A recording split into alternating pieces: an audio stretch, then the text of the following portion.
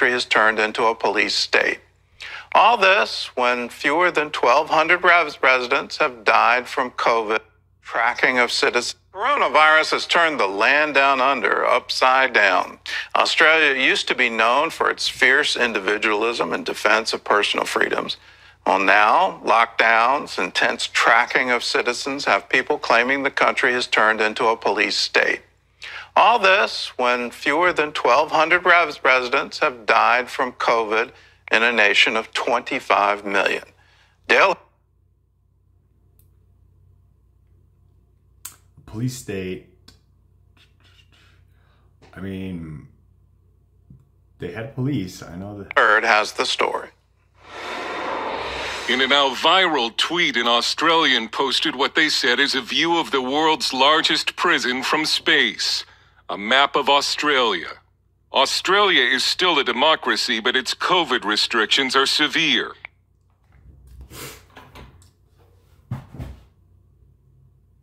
It's like, okay, it's like, this is the largest prison from space. Like, you know, where I am, you know, could be considered a cell, but a cell is all a matter of perspective, you know. I love being at home. So quarantine time here in the States was no different from me. That lifestyle, I thought people would enjoy it longer. You know, I've enjoyed this lifestyle for like over 5 years now. So the fact that people couldn't get it really through like one whole year without just feeling the drag, I don't know, like I said, but just the largest prison, you know, from space. It's just like Australians, if you feel like being at home for just this quarantine period until your country officials figure things out is a prison, then I understand that. But I mean, there's something bigger that you guys just got to understand. So before I go into that, let's just finish this. It's hard to enter or leave the country unless you're a politician or a celebrity. Citizens are tracked with apps and soon by facial recognition. In some states, you have to have your phone scanned before entering a church. And some have been arrested for simply posting on social media about protests against COVID restrictions. The rest of the world is starting to... Now that's different. And this is where, like, you know, my understanding of the history of Australia is just like, yeah, this was the country where the British Empire's prisoners were just sent. So yeah, the largest prison from space, like, I guess that would be a reference to that. But this, like going after, you know, people who are posting Facebook comments are being arrested. You know, like, this is how serious things have gotten. In America, we're going after parents of these masters, which I totally feel that is justified. Like, I'm sick of putting these kids and just throwing away their lives and just watching their parents just not being parents. And then, yeah, with Ethan Crumbley, it's just... So again, Australians, just think about the context of just what this virus has just done to everybody in the world. And it's just like, you guys weren't the only ones who felt like this, but now it's a different story. So if you guys are just really upset about how deep they're going after you, just in your right to the freedom of speech. Again, I made a video where, yes, you have the right to say whatever you want, but my father told me you have to watch out for 3 tips. You know, the tip of your tongue, the tip of your pen, and I guess this last one is just for boys, but, you know, the tip of your, you know, so essentially just, you know, watch who you sleep with, watch the contracts and agreements that you sign your name to or your word to. And especially watch the tip of your tongue. You gotta watch what you say. You know, yeah, we have the right to just say anything we want, but this was like a business scenario where he was just giving me advice. Yeah, I know you like to talk, son, and you're very good at talking, and people like you, but in the world of corporate business, you have to not forfeit those rights, but you have to use that right more responsibly. And because here in America, we just can't have that right taken away like this, or we didn't have that right taken away like this, but now it's happening. And it's because of things like this. People just are not being mindful, conscious, or even like human in some of these comments that just they still post and fail to connect the dots that they are part of just a bigger picture that is relying on them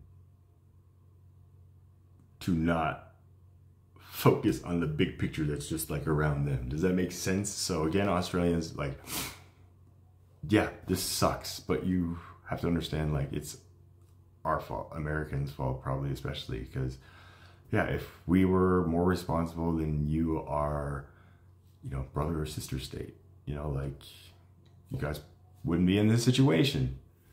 But again, this is just something we, in our generation, my generation at least, have just never been through anything like this. There's just probably barely a few generations or even people in those generations left who survived, who can probably recall another situation like this. But again, this is all new to us, new to, you know, like, so you gotta, this is the learning curve. This is baseline. So again, ask if Australia can still be called a free country. Australia's lockdown has been so draconian, it's brought comparisons on social media to how Australia... I mean, this is, again, word choice. So, I don't know. I haven't gone back. Russell, if you can maybe answer this for me. Was it always just right to lockdown, or was there just quarantine, you know, phase? And the people of Australia were just like, screw that, we don't need to quarantine. So again, I haven't done the research behind that here, just full transparency. Began as a prison colony. This pregnant Australian mother was handcuffed and hauled away by cops in front of her children for simply posting on Facebook about a lockdown protest. The charge was incitement. What on earth? Excuse me, what on earth? Define incitement. Here's the definition of incitement: the action of provoking unlawful behavior or urging someone to behave unlawfully. So she was posting a Facebook comment about a protest, and this was incitement. So it was unlawful behavior or urging someone to behave unlawfully. So again, protesting. Okay, I'm not familiar with the full extent of Australia's freedom of speech compared to America's freedom of speech, and the, you know, the wording that protects us from being able to take that away. But again, now we're seeing a different situation of judgment. But here in America, we have not seen people arrested for Facebook posts yet. Again, I have another beef with that. Again, stuff like that. But Facebook was something new. You know, it wasn't around for 4 generations or even 3, you know, like, I don't know. I mean, I was there at the birth or at the introduction of like DSL or, you know. And so like, yeah, to me, watching like the internet, just watching even like phones, cell phones, Walkmans to Discmans to,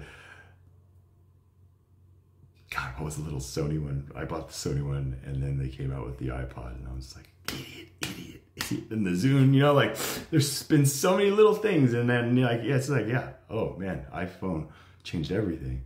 It's like the light bulb. Before we had this, we had cords on phones that only were phones. You know, it's like I become that old man who's like, you kids don't know how good you got it. But as far as just being detained in Australia as an Australian for posting something on Facebook regarding setting up a protest and then being told that this is urging someone to behave unlawfully. Just again, Australian people of Australia understand that we're just trying to get over this. You know, we're not trying to screw you over. We're just all, as a people of the world, just trying to get this behind us. And you're just like the last mass nation that, I don't know, like, it could have been better for you. You're like the children of the world who are suffering from the inappropriate handling of your elder nations, like, behaviors and actions. So again, from the people of America and somebody who is, you know, representative of all the people of the world, just please,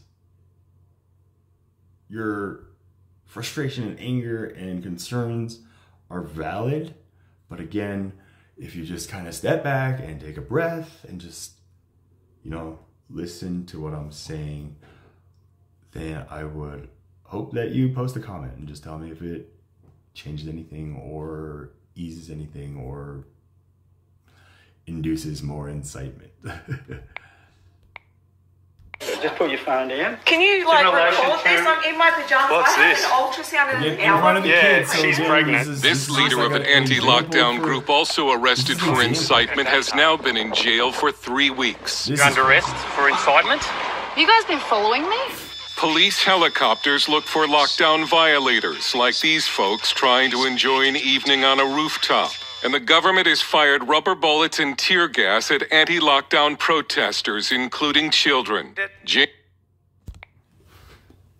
is another thing that I was always wondering why we don't have this in America. Why were law enforcement, when we were going through this problem of just like these shootings,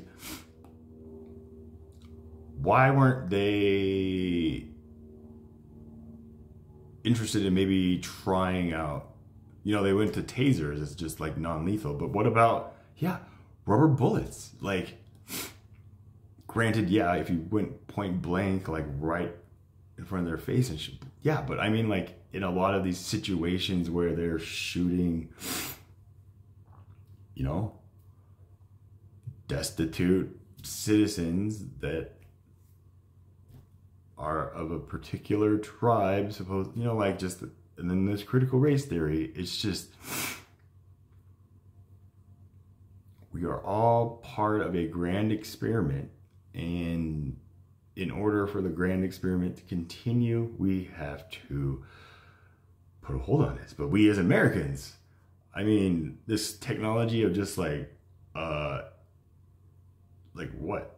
Heat scanning? Like I see a lot of drones flying around here, and, you know, I'm just like, are those aliens? Because I can't wait for the day that, like, I see like that happen. But again, I was like, what are these things? Like, there was news about how, like, there's been reports of mysterious drones flying, and the government has no tie, according to them. And so if you see these drones, please call the police and report it. Blah, blah. And I was like, oh, what is going on? So that was kind of a sign where I was like, but now that I see this, it's just like, you know, like, if you don't think that they have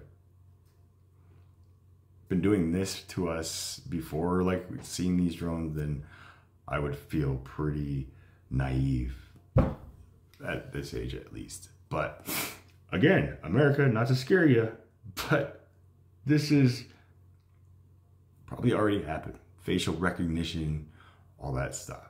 I didn't even think about it, but again, I'm not worried. I got nothing to be scared of. If all of a sudden they're just like, we're gonna check your phones, everybody's phones, we're gonna look at all your search history just for whatever reason, I'm not worried about that, because yeah, I got some stuff that maybe whatever, but hey, in this world that I live in, you know, it's not like it's an excuse, but you know, it's pretty much everybody else's explanation for anything else. So like, yeah, like, but again, out of all those things, it's like nothing I'm like worried about. But people who are just like, this is crazy, like what's going on? It's like these people I'm just like getting a weird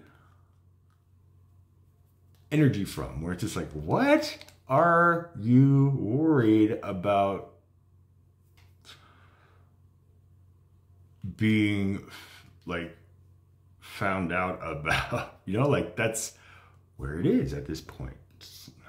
James Allen, Garrick Professor of Law at the University of Queensland, calls it heavy-handed despotism. It's been appalling in Australia, and I say that as a big fan of Australia. I'm Canadian, you can tell from the accent. What is the definition of despotism? Here's the definition of despotism: the exercise of absolute power, especially in a cruel and oppressive way.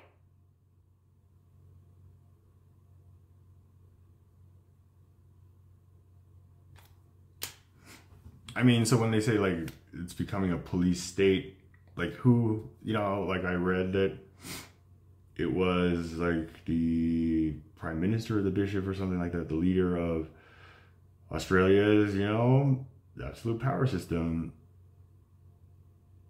fell from COVID. So then this was like a huge thing. Like, here is the monarch or leader of our nation, and they just got taken out from COVID. That's like the Queen being taken out from COVID. Like, that should be a different level of seriousness. You know, if Trump died of COVID, like a lot of people probably would be a lot happier. But again, it would be a lot different in America, where it would have been like, hey, it's a little more serious than just like, we're gonna let you just try to figure it out, or maybe go down this route. But again, because of who was infected, how, and all that stuff, these are the events that led up to all of this, including the way we were behaving when they try to just let us keep our freedom of speech and protest, and trusted us to have the light to do it peacefully and effectively. And you see what we did. So again, as an American representative, we are sorry, Australia. Like, forgive us, and just get the shot and you'll get a lollipop and we can go have fun again, if that makes sense. Like, but it's come as a real shock to me how conservative friends are perfectly happy to go along with this. Australia consists of 6 states and 2 territories, each with their own COVID restrictions. Under a new home quarantine plan for international travelers, if you don't send the government your photo and location when it sends you a text, the police will come to your door. Melbourne pastor Paul Furlong has been arrested 3 times and placed in solitary confinement for opening his church during the lockdowns. The reason I did was for what I believe was a greater law, and that was to obey the word of God. And so I had to choose God's law over man's law. This church in Sydney shown before the... So he said he had to choose God's law over man's law. So what is God's law? Where does God say, hey, if there's a global pandemic where everybody is being told to just stay at home, work from home, if you get a text message from us, just let us know where you are. It's just like a concerned parent. Like, again, I've never been to Australia. I would love to go. But if I'm putting this in an empathetic scenario, like, they're just trying to be that concerned parent. So these conservatives who are just right on board, again, these are probably the people who are the ones sitting here watching an argument about how 2 + 2 = 5, and the other side's like, no, 2 + 2 isn't 5. You're wrong. And it's just like, both of you are wrong. You're like, 2 + 2 is 4. You know, just, what is all this for? Lockdown was raided and fined for holding what authorities called an illegal service and for not scanning people's phones before they entered. Some pastors are now concerned that the government could require a vaccine passport before entering a church. Now again, these churches, you know, like, there was a case study. I don't know if people in Australia heard of this, but we have a very traditional Amish community here in, you know, one of our original colonies, Pennsylvania, where I saw, you know, a story I hadn't seen anywhere else. Luckily, my buddy Joe, you know, was kind enough and, you know, diligent enough to find it and share it with me, and yeah, like, changed my view. Like, this is a very religious community, small. I'm sure you guys know Amish people, but yeah, when COVID hit here and their whole community caught it, like, all at once because of church, because they all went to church and drank out of the same cup for communion from somebody who got infected, which ended up infecting the entire community. So here's like a small scale relation, like, example. So now, if you guys look at just the results of how they use their belief and their church separate from state, right? And take note of the reasons why they chose to just say, you know what, we're going to handle this pandemic ourselves. Because if the way that the modern world is handling it is just, if you're sick, you are probably going to die, and you're probably going to die alone or around other sick people because we can't let any family members see you. Even maybe if they get sick, then maybe that's it. But it's just like, they were like, no, you know, if I'm going to go, then I'm going to go where I'm surrounded by my family. And yeah, they said that they suffered a lot of loss in that, you know, maximum risk age. But those elders of their community got to pass on being surrounded by their loved ones, and even in the comfort of a home. You know, like, maybe that would bring like an eerie sense to a house, but again, the Amish people are a different kind of, you know, group. So when I watched this case, and then they showed that after they all, you know, collectively pretty much got over it, because they got it all at the same time, they all had the immunity. None of them got the booster. They all had this immunity, and ever since then, they haven't gone to that. And their community economically and just economically has been thriving, because all the other systems and like are just collapsing. So, I mean, I'm not encouraging you to protest, but, you know, like, protesting doesn't have to be like, I'm gonna draw up a sign and plan to go grab a bunch of people and run up to the capital of our nation to be heard. It's just, I hear you, and let me tell you so you can hear me. And at that point, you know, well, then I protest the decision that I have to die in this hospital, which is pretty much what the Amish said. They just said, you know, we're going to use our right to be separate from church and state and use that to just take care of our dying and all that stuff, since we've been doing that anyway. So it was like an interesting like premise and an interesting case study on, wow, okay, now here's a question of, did we try to push this pandemic vaccine too fast, and maybe that was the domino that created all the pressure that exploded? But then in America, there was already pressure building up from racism, but then there's Americans who were just like, we relieved this pressure like years ago. Why is this bottle being opened up now? So it's just, again, like a crazy new time.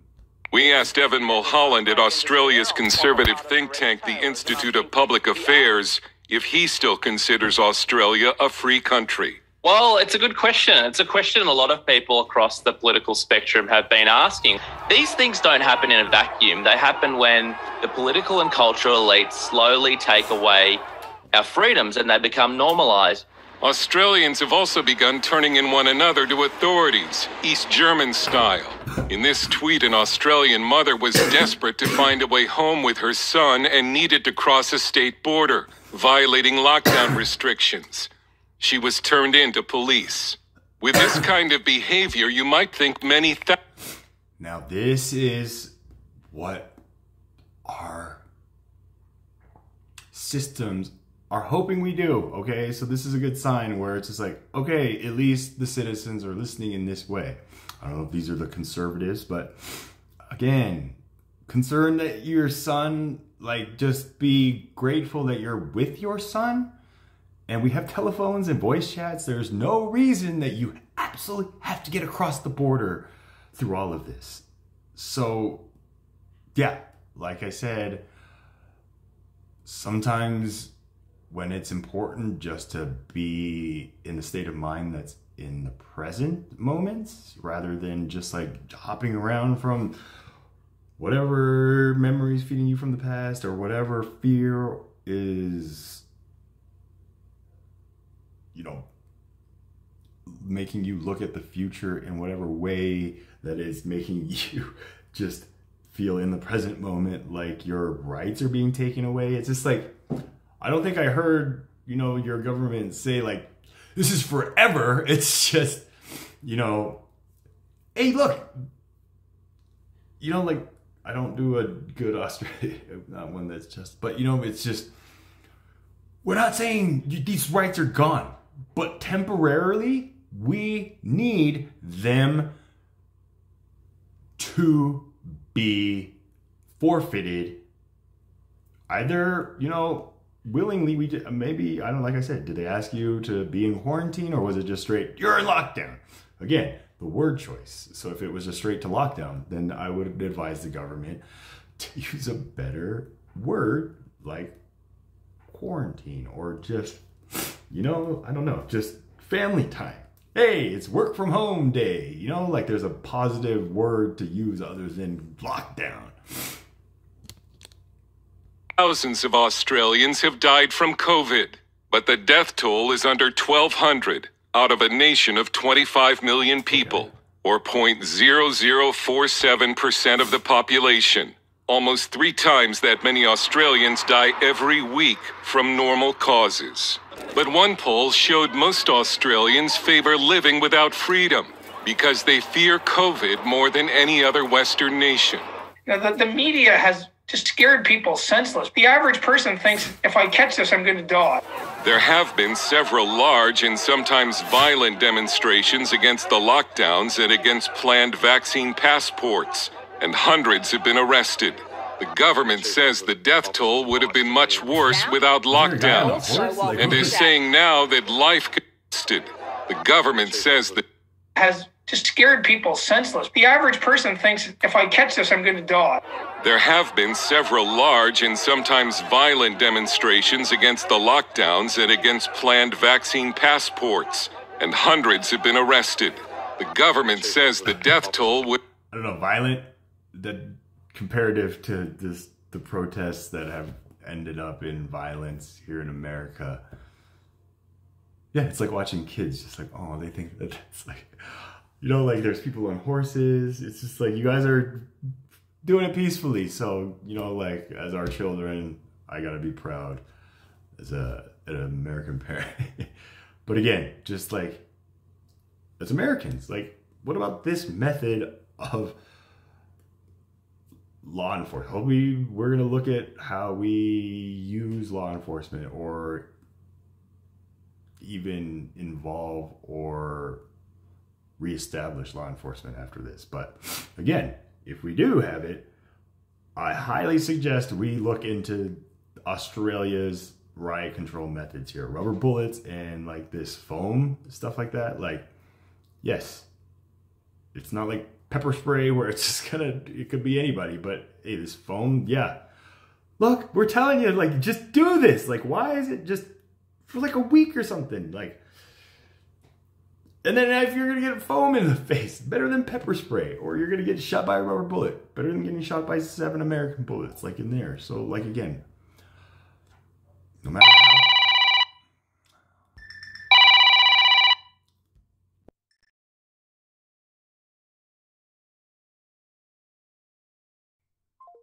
Sorry, guys, that's the father. But again, just, I don't know, the sight of just the line, like, I don't know, like that seems a little over dramatic, but again, if anybody's just wondering why Australia is just like going through this so like this, like unjustly, and just like, you know, violations of human rights. It's like, it's not violating human rights for the general public. Yeah, it may be infringing on some people's personal, like, you know, acclimated rights to being a human. But if you in Australia still just like built up about this, just again, take a deep breath and just think like what has been going around all over the world, just trying different ways to handle this. And now, yeah, just I can see as a parent, like, this is the only way. Like, we have to like spank you, or we have to throw you in timeout. You know, yeah, no toys, no whatever. Or what, you know, like, it's just parenting government style. And is saying now that life can only return to normal when most of the country is vaccinated. They describe now here is, okay, let's giving back our freedoms as some sort of a treat, as some sort of a reward, something that can be given back to us, and aren't our fundamental freedoms that was.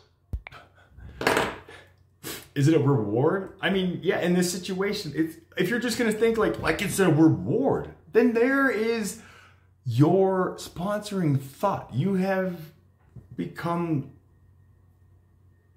dark to the light that should have come with what the right to freedom of speech and all this means. You know, like, who gave you those rights? The government, you know, who were put in by the people. So, like, yeah. If you want to say it's a reward, yeah. The government says once all the kids get their shots, then everybody gets a lollipop and we all get to go to Disneyland. There's the reward. But if you don't, then you're just going to be in timeout longer. So don't think of it like a child. Forgive us. You know, we're all imperfect, government officials especially, in government systems.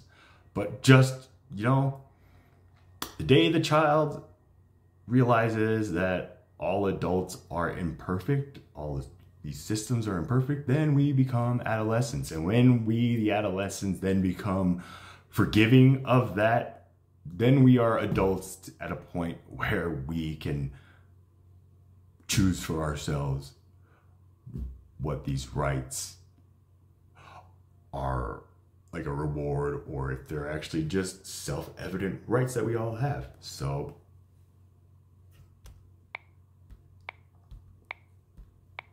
stolen from us in the first place. The Australian Stolen. journalist Clive James Anything once given said to the a problem person with can be Australians taken. is not that so many of them are descended from convicts, but that so many are descended from prison officers. It's a quote that's being talked about a lot these days.